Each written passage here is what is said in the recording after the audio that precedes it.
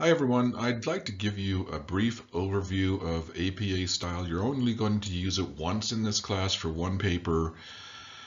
That will be a 500 word critical essay, but this is a college course, a required college course in the state of Idaho, and we want to use academic styles and that are appropriate for the type of class and the type of topic that we're writing on. And in the speech arts, the American Psychological Association style is the preferred style. So we're going to learn the basics of that. I'm not going to get too picky about it, but I do want you to learn the fundamentals of APA style and write a paper in that style.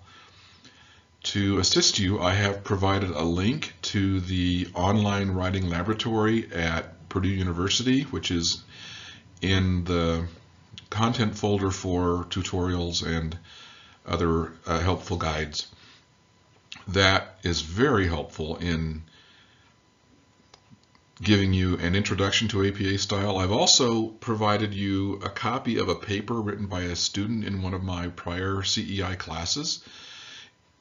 And I wanted to provide that to you simply to show you that A, it's doable by students in this class, and that B, it's not particularly complicated.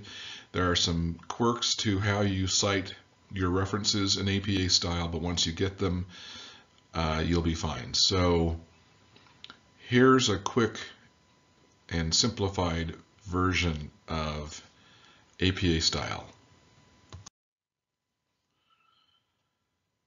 First of all, I don't want you to get too hung up on overdoing it. This is a 500-word essay, which sounds maybe like a lot, but it's pretty fast. It's not a lot of words. It may only be 4 or 5 paragraphs. By the time you're done, I want you to also write it in a critical essay format, and there is material elsewhere on Blackboard to help you understand what a critical essay looks like. But basically, you're going to make a thesis statement.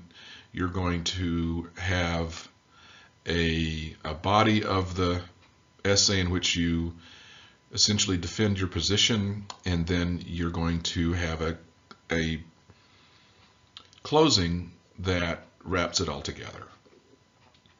Use basic APA format in your layout, which basically means you use 1-inch margins, you use a 12-point serifed font, so probably Times New Roman.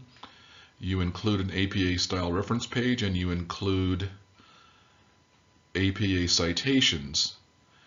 And the specific topic you're going to be writing on is you're going to be, and this is all part of the syllabus, but you're going to be selecting an oral presentation from YouTube, and you're going to be doing a critical essay on the degree to which the speaker in that essay used ideas found in the textbook and how effective or ineffective the speech was. So you will at least cite both the oral presentation itself that you've chosen and the material in the textbook that you are referencing, and you can choose to use additional references if you wish.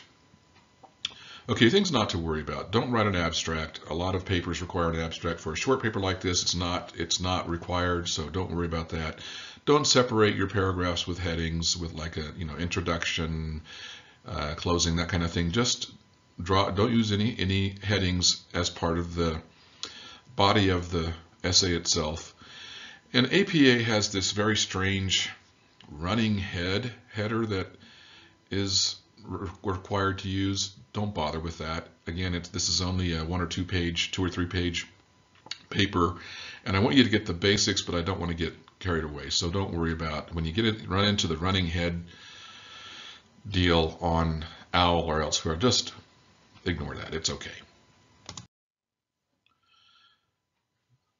So here is an example of how to use APA style. This again is from a student from this class, and you'll see that there are very specific ways to cite a reference. And it's basically you refer to the person's last name. You don't refer to their first name or the name of the book. You write the last name, and then depending on whether you are using a direct or indirect citation will change how you cite it. If it's an indirect citation, you simply at the end of the reference, at the end of the citation, you use the person's last name and the year in which the material was produced. If you're quoting as shown in the bottom example here in yellow directly, then you also need to use the page number. And there are various ways to do this.